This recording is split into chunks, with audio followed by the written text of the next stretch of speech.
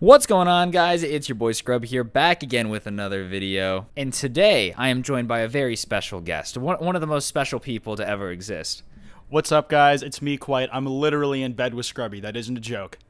It's not a joke, but I don't feel like I can explain it any further without getting demonetized. And today, well, this week, I guess, we've been at TwitchCon, which was pretty sick. Like, I had a good time. I don't know about you. I'm having a good-ass time. I've had a whole good-ass weekend, bro. Yeah, so we've just been, going around trying to experience San Diego and TwitchCon and all that stuff. But, of course, it wouldn't be a weekend unless something stupid happened involving, like, a Karen complaining to a manager, because that just follows me like a curse. I don't know if you have any curses, but, like, I swear everywhere I go, soccer moms pop out of the woodwork to try to make my life a living hell. They just start spawning out of the goddamn walls, like...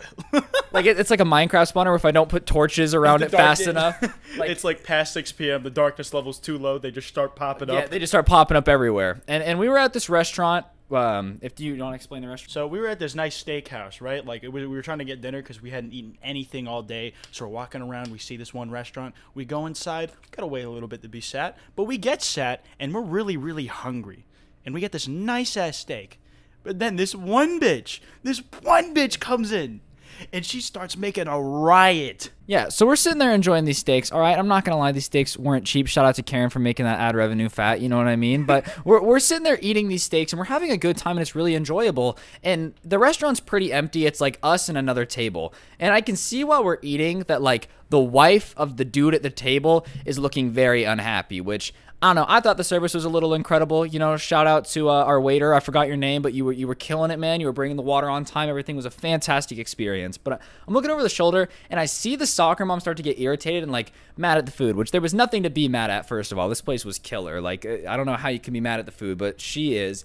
And then, like, the dreaded words come over. Like, I can hear it, the shrill, like, and their lips curl, and they go, "May I speak to the manager?" Like, the light in the room gets, like, 10 levels darker. Like, there's, like, a vignette around your vision, and you feel like you're about to go into comatose. See, like, lava coming through the floor. Like, Satan starts laughing. The hallways start getting longer. Exactly. So we're in that situation, and I'm like, oh, this is not gonna be a fun one. And because, like, first of all, this place is so fancy. I think everyone's a manager. Like, everybody just has that title. Everybody's a manager somewhere. Yeah, they're doing something important. So, like, she says, "May I speak to your manager?" And the guy comes over. He's like, "Is there a problem?" And it's going to be a difficult complaint when they, like, start yelling it. Like, they're like, "Oh, instead of being cognizant of other people in the room and not ruining everyone's dinner, I'm just going to be like, yes, the potatoes are overcooked." So she starts talking about how her potatoes are overcooked and her steak is too rare. And the guy's like, "I'm so sorry. We'll fix it for you. Like, come on, we're so sorry. We apologize for the inconvenience." And he starts picking up the plate. And I guess that was, like, not the right thing, because the next thing I know, she, like, slammed the plate onto the table. And that's when everybody else at the table, I think me and Kwite were, like, the only ones paying attention, like, turns and looks. So now the entire restaurant's looking at her because this lady's having a diabetic freak out in the middle of a steakhouse at, like, 4 p.m., but whatever, I guess I can't judge you. And then she just starts screaming. I'll let you tell the next part. God, she was going off about something about, like, the plate the waiter picked up wasn't even, like, full. Like, she'd already eaten the food on that plate. So even if it wasn't the right thing, she just, like, slapped that poor waiter's hand for no reason. He's probably got a broken wrist now. What's he gonna do? How's he gonna feed his family? How's he gonna feed himself? He ain't got wrist anymore. But she starts freaking out, like, on not only on the waiter, but the manager that, like, she had pulled over before. And, like, she's going off about, like, these potatoes being overcooked or some shit. And then... like, what is he supposed to do? Because she's already eaten the fucking food she's complaining about.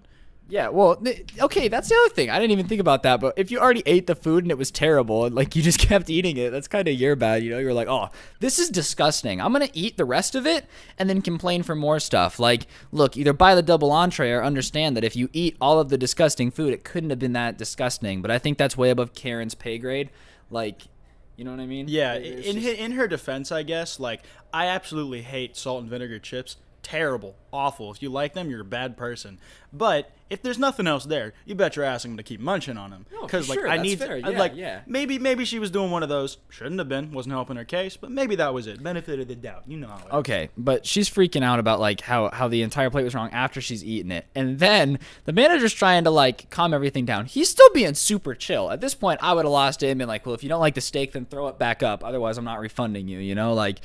But he's being chill. He's like, hey, well, sorry, we'll get you another plate. But I guess that wasn't good enough because she starts saying like, well, I wanted the food I ordered when I ordered it. And what Kwite said is true is like, well, then why didn't you eat it all? You're mad that they made a mistake. And when they offer to fix the mistake, you're like, well, it should have been right the first time. Yeah, that's true, I guess. But like, they're trying to fix it and you're just being a Karen. And I don't know how you want them to pull the food out of your obese stomach and then remold it back into what it was and then put it back in your mouth. Like, that makes no sense, bro. But she's going in on this poor guy. Homie, just like start a stomach surgery on spot. Pull out her appendix, pull out all of her liver, everything you can think of until you get that meat out of her so you can recook it. She doesn't want a new piece of steak cooked to the specifications. She wants the same one that she's already had pulled out of her stomach and fixed. It makes no sense. Literally nothing. And so the manager's still trying to be nice and she's just being horrible. And then she starts like degrading him as a person. Do you remember that? Yeah, this is lessons with Scrubby and Kwite, boys. This is what they call ad hominem. When you attack the part of somebody that has nothing to do with what they're talking about. She starts talking about his looks and shit, like calling him a bit pubby, which he was not. He was a beautiful man, I can tell you that. Great mustache, great hair. Handsome. Yeah, honestly, like beautiful. Very solid 8, 9 out of 10 guy. Yeah. Like no homo.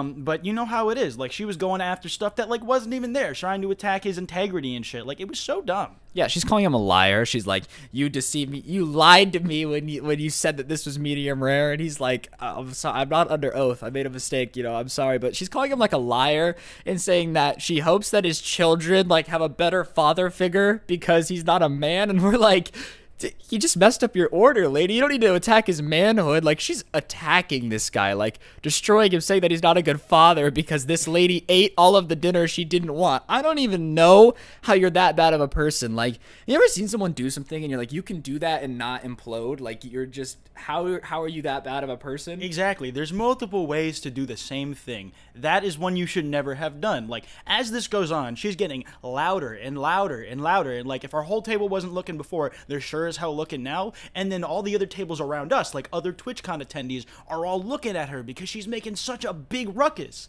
Yeah, and then here's the real kicker. So you ever seen like on the game show when people get the cheat and they can pick like an audience help or, can they call a friend? Yeah, they got a lifeline. Yeah, they have a lifeline. She decides that she's losing this argument because they're looking at her like she's crazy. So she goes and she hits the buzzer and she's like, I'd like to use my lifeline, please. And starts trying to get like other tables involved. And so she's working her way through the restaurant. She's like, don't you guys agree? And people are like, I don't know. And so she's like trying to look for a definitive person to like back her up and make her feel important or whatever. And so she's going through and people are just like ignoring her or like not responding. And she's getting closer to our table and I'm like, what is happening? I feel like I'm on a game show. I'm Ninja Tyler Blevins on Family Feud. I feel like I'm on a character select screen at Smash Bros. Or some shit. Like she's trying to pick her next fighter. It's like your cousin trying to frantically.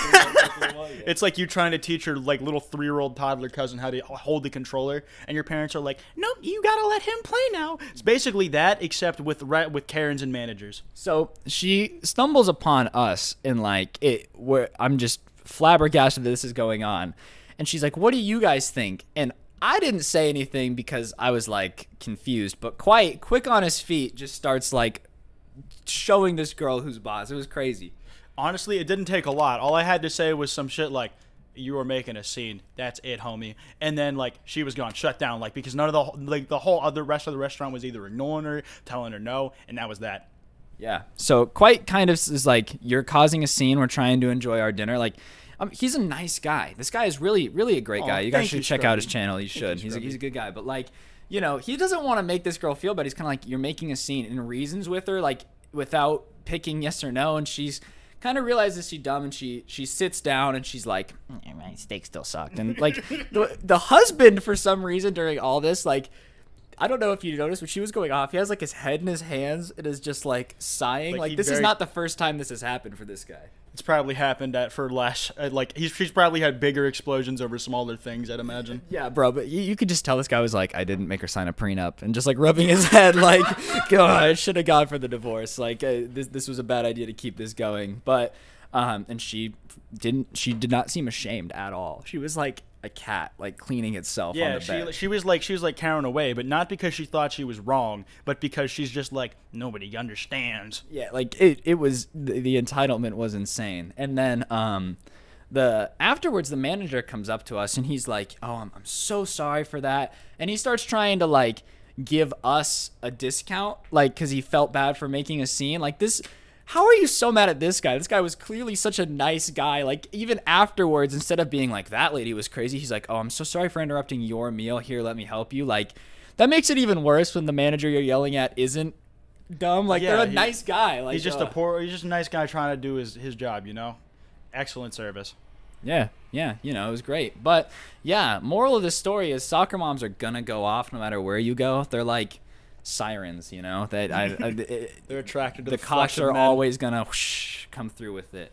But yeah, I mean, what do you think the moral is? I think the moral is subscribe to my YouTube channel, Kwite.